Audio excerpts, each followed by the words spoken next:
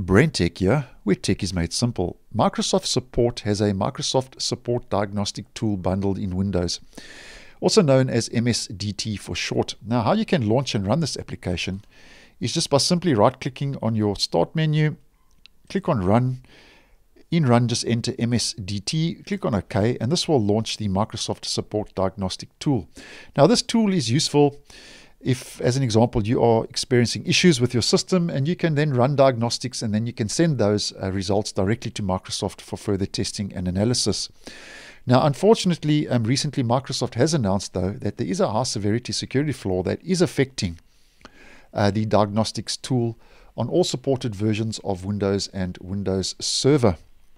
Now, if we just head over to that announcement, where they give us guidance for CVE 2022-30190 regarding the vulnerability affecting the tool, which was posted on the 30th of May. So that was yesterday in my region.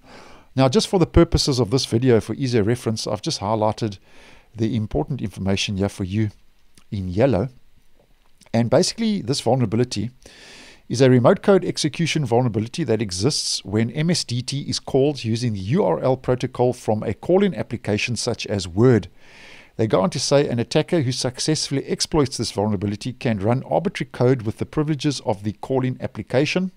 The attacker can then install programs, view, change, or delete data, or create new accounts in the context allowed by the user's rights. Now, I know that's quite a mouthful, but all you need to know for the purposes of this video is that there is a security vulnerability that is affecting the diagnostics tool as mentioned.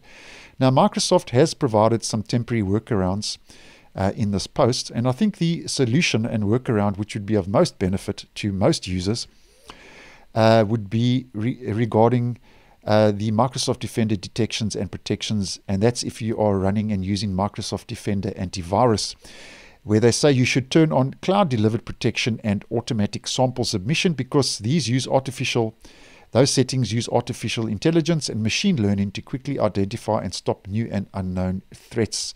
So just to demonstrate, if we just head over to Microsoft Defender, Virus and Threat Protection, and under Virus and Threat Protection, click on Manage Settings.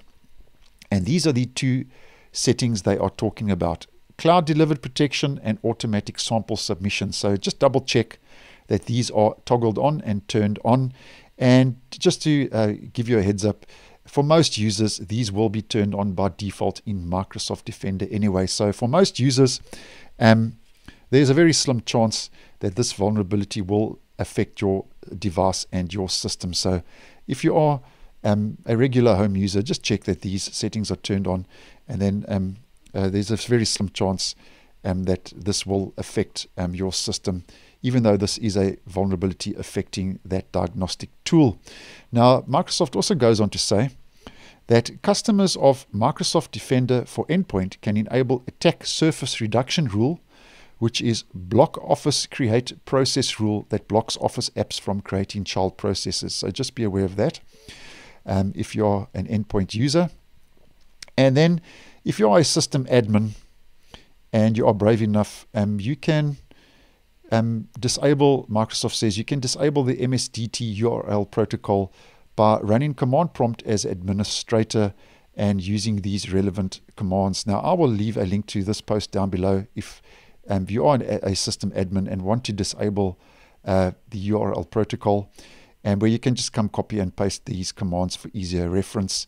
And at this stage, Microsoft say that they are still working on a fix, which I hope they do roll out sooner than later. And if that fix does roll out, we can expect obviously an out-of-band update rolling out sometime in the next couple of weeks, or that will be fixed in the security update rolling out on the second Tuesday, the cumulative update, security update, patch Tuesday update rolling out on the second Tuesday of next month in June. So thanks for watching, and I will see you in the next one.